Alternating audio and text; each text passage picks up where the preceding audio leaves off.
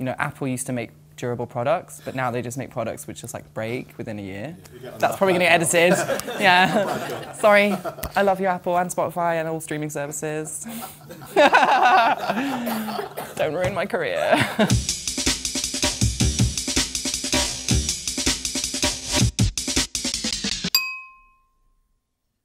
Skins. Oh, this is a picture of the Skins cast, first Skins cast. That was a big moment when I remember being 17 and that coming out on TV, and it was like everybody was talking about it. And also because it was all filmed in Bristol and I grew up near Bristol. So yeah, it was like, gonna have a Skins party this weekend. And you're like, oh, they're all having way much more sex and more drugs than we are. It's quite sad. And then I was in Skins like 7 years later. I think it was that long, maybe. And I think it's the thing that people still come up to me and tell me about. They're like, you're in Skins. Oh, it's Ari. I can tell by her oversized jumper and ponytail. Can't really see anything else in the picture. But yeah, I've always really loved Ariana Grande, but recently have become like 100% fully certified stan because, I mean, how could you not? She's just like, everything about her, I think, is so good. And like, on a professional level, like all the choices she's made, like visually, aesthetic, you know, her performances, the music, like it's just also like amazing, but also personally, I think she's just like, we've all fallen in love with her, so.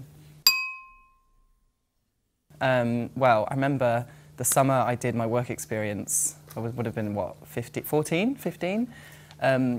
One of my work experience placements was paid because I wanted to work. So I worked all summer to buy myself an iPod, one of those classic iPods. No, it was an iPod mini. It was a blue iPod mini. I actually really miss iPods. I think the circle is a really good feature. They should bring that back to phones. Vine, I never really like, oh no, for a very small period of time I had a Vine account that no one knew about. And I thought it was fun, Vine. I'm quite sad that it's gone. And my friends, some of my friends are super into Vine, and then they watch a lot of the compilations where it's like all the famous Vines, and you're like, oh, that's where this meme comes from. It was a Vine. Riri.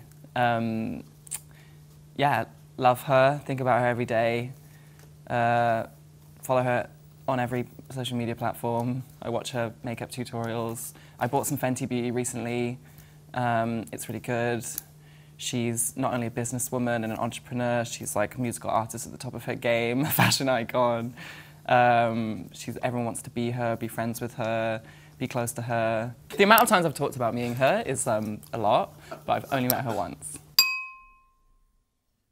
Oh, it's Sabrina. It's the new series of Sabrina, which I watched in 3 days.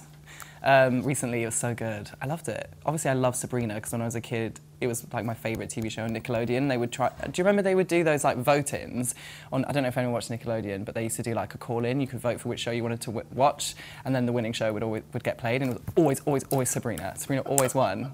But this series is like really different, but it's good. Yeah, but at first I was like, whoa, I don't like this. Like this is too weird for me. But then once I kind of got into it, I was like, I know I like it. Some of it is like so ridiculous, but I love how satanic it is. Like praise Satan. Like they went in on the satanic shit, which I like.